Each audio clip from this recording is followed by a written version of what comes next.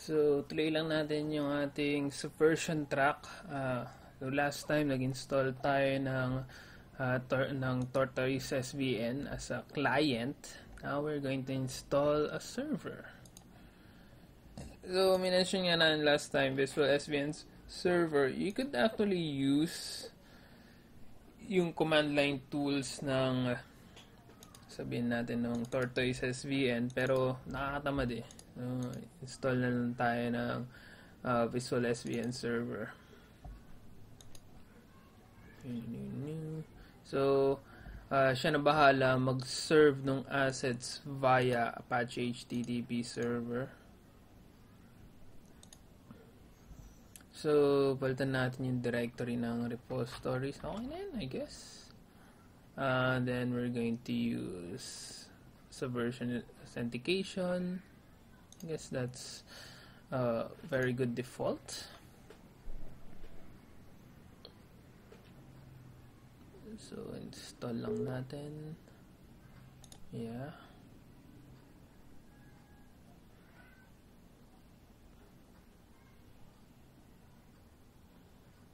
So, by default, gagamitin niya yung isi-serve niya by HTTPS. Yung ating repos. So, just starting it. So, gawa tayo ng isang bagong repository. Yun natin test repo 2. Then, you have the option to create a default structure. Yung trunk branches tags. So, there you have it. Note na HTTPS win blah blah blah kasi yun yung dun sa ating yun yung sa ating computer name. So, you could, this is essentially your IP address. So, wala namang kaso dyan. Lagay lang tayo ng dalawang user. Create user. So, Alice. Basic password lang natin. Anything would do. Then, another user. Bob. And, lagyan lang natin ng properties, kung sino. So, everyone, tanggal na si everyone. No access. Add tayo. Add natin si Bob. So, everyone has no access, pero si Alice Bob meron siyang read-write. Then, so let's try it out.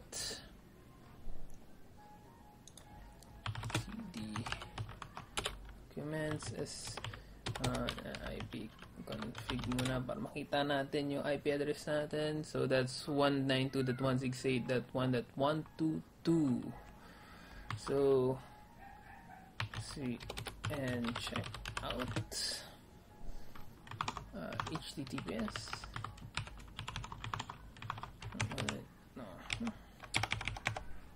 Hindi ka numlock, so nabura yan.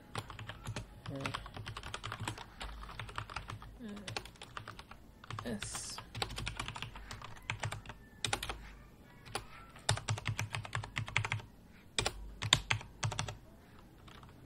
Then the name, that's SVN test repo 2 trunk.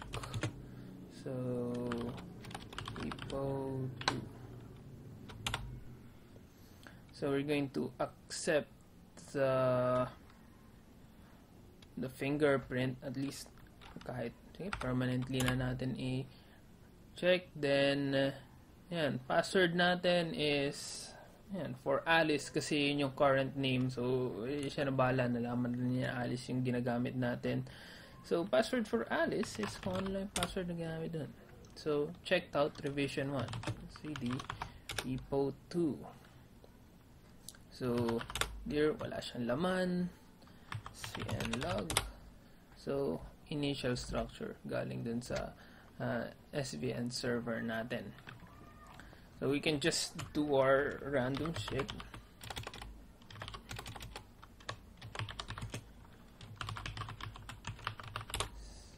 So,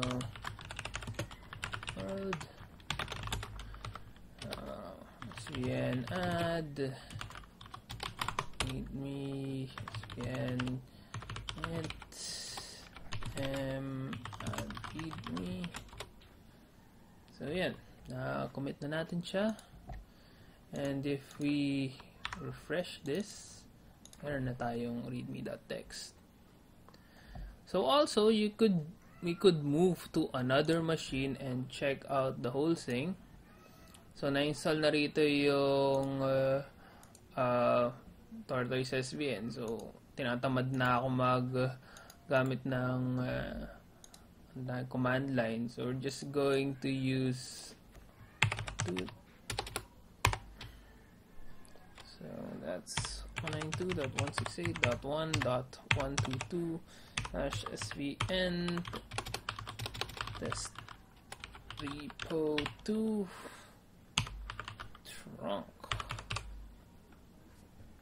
And I think that's correct. Accepted permanently. So si Bob, we did non-authentication. So there you go, test repo 2 and our readme.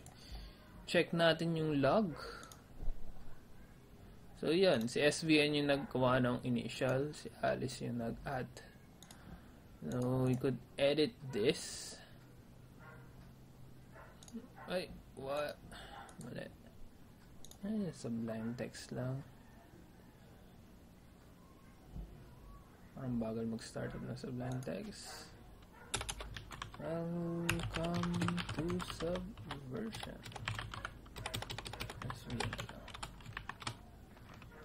Save. So let's commit this. Spin commit everything, add new lines. So we could double check kung ano yung na-add. So yeah, we added 2 lines. So, okay. Once committed, commit na natin siya. We go back to Alice. And we could just SVN update. Already revision 3. Double check natin yung nakikita nandun sa repo natin. It's repo 2. Tortoise SVN. Show the log. So we have the 3 changes. So there. So yun lang yung pag-install na server. Yeah, at this point, you should be able to use yung ating Subversion for the basic usage. And as long as you know yung paano ka gumamit ng paano ka mag-setup ng IP addresses, hopefully you're going to ideally you're going to set na static yung IP ng machine nyo. Kung hindi nyo pa alam, well, that's the lesson. That's another lesson.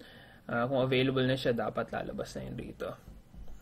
Anyway, for the next lesson, pinakita na yung basic usage, yung pag-create ng repo, pag-add, commit, then pag-update. Next lesson, we're going to discuss yung basic workflow. Kasi hindi lang naman basta-basta add, commit, and all that yung paggamit ng revision control. There is a workflow that you're going to have to follow para naman, again, balik tayo dun sa people thing, which is software engineering. We do these stuff para maayos yung coordination between people. And kung hindi tama yung workflow mo, it's not going to be fun. So, yeah, see you in the next lesson.